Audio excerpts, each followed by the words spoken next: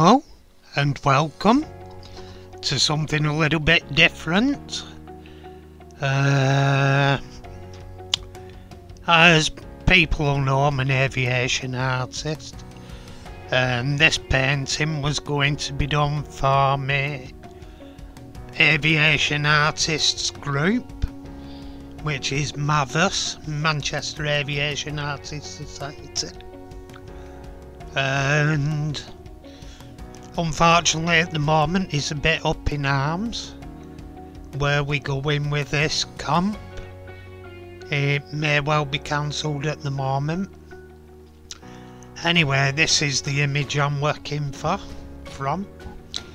They're all from my own photo gallery anyway. The leading one was the same guy but in a different model of Pit Special. It's his newer aircraft. The one I've painted is his older one. And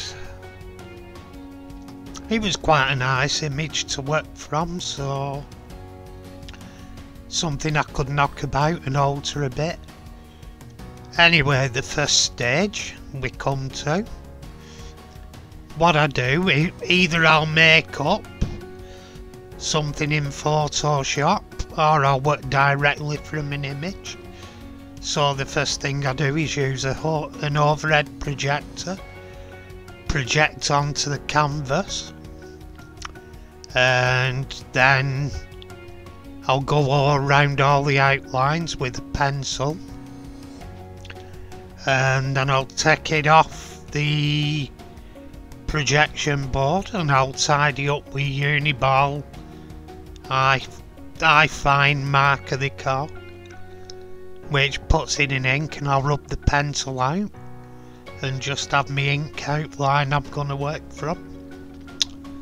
Anyway, this is normally the first part I get to. It can be knocked about anyway, as it does get knocked about. But this is the first part, getting basic colours in. I'll start with the sky. Get a presentable sky in. And then I'll do bushes or the ground. The first thing I'll knock in and knock together is a believable background, and what I was working with this was complementary colours, which is the red and the green, and it makes them fight for ground with each other, but at the same time I've subdued the background colours a little, made them a little softer, and I make the actual subject colours harsher so it stands out against its background.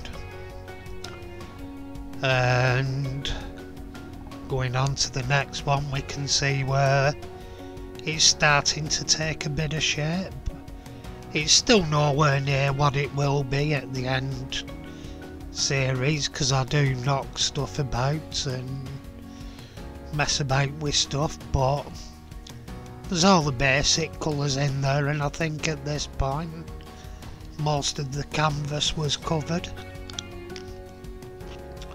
So it takes a little bit to get to this point, but you're constantly evaluating and re-evaluating what will look good, what won't look good.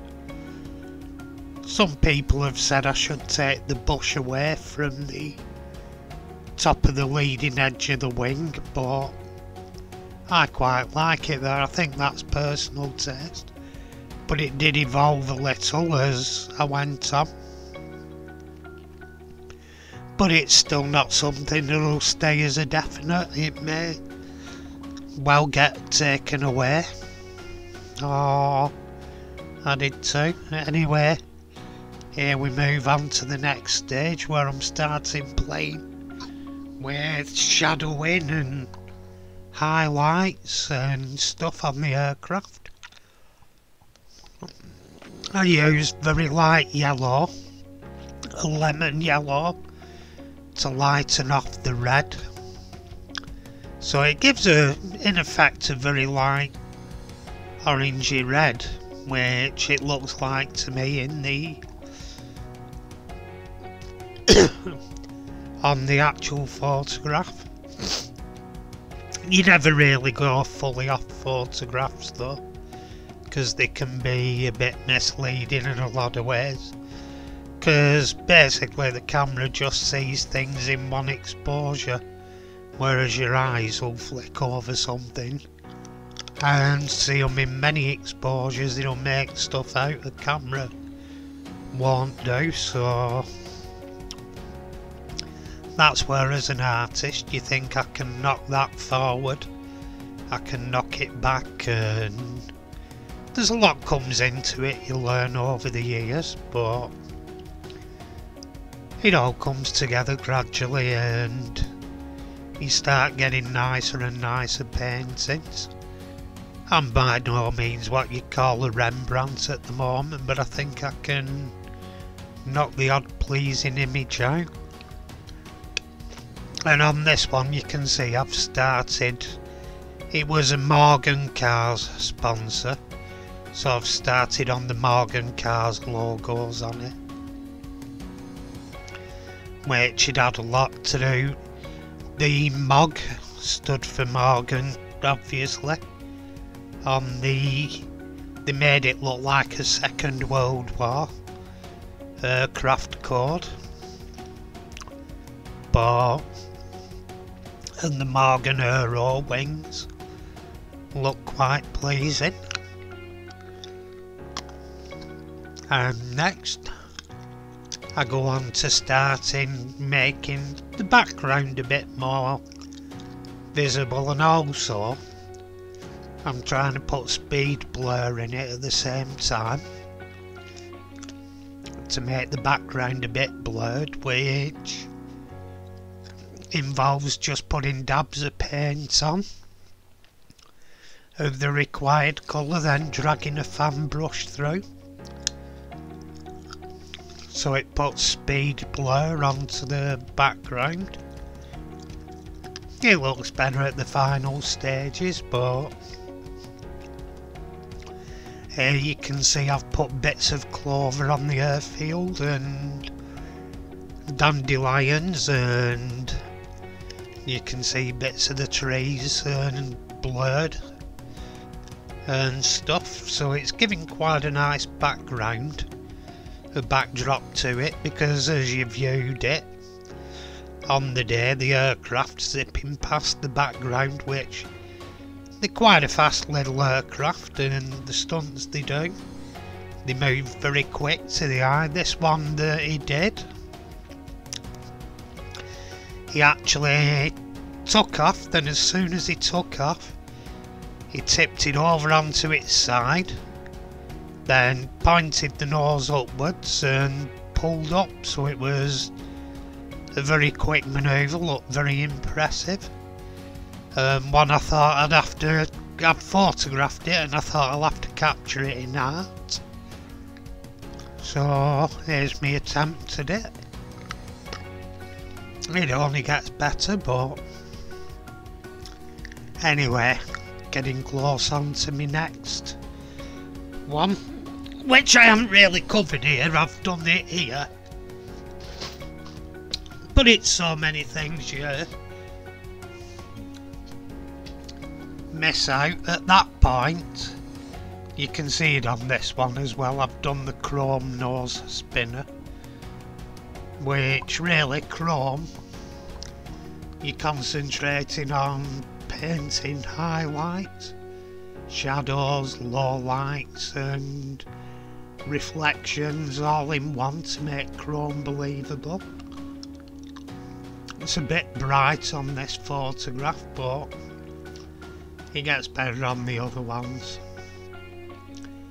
But as you can see, there's a bit more work on the background as well, and a bit more work on the aircraft detailing.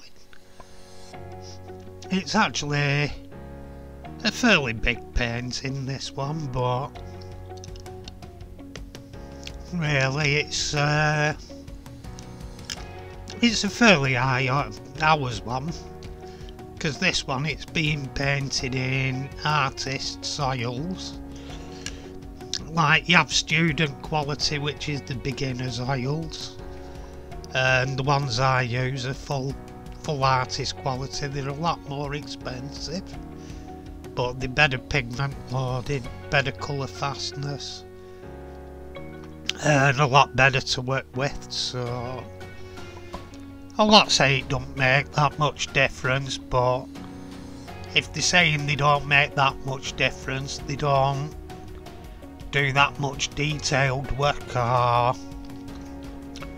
basically, if they're saying there's not much difference between normal quality paints and artist quality paints, they just throw in paints on a canvas, which to some degree is what I do, but I concentrate on a bit of precision as well.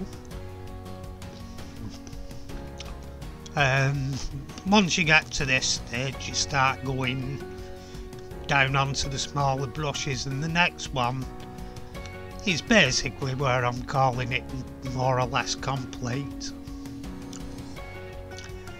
You can see the tinting in the canopy.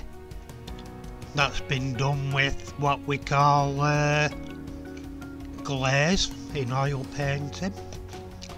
It's like a turquoise glaze. You can make out the chrome better on the prop. It's got more details in it now, and it's basically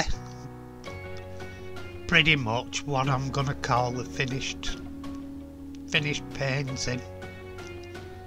Bar a couple of little very small details and stuff, it's what I'm calling finished. You can see I've done glazes and I've picked details out. The only thing that's really missing is details on the tail wheel. Apart from that, I think any further work really would detract from it and start making it regress and not be as good a work of art.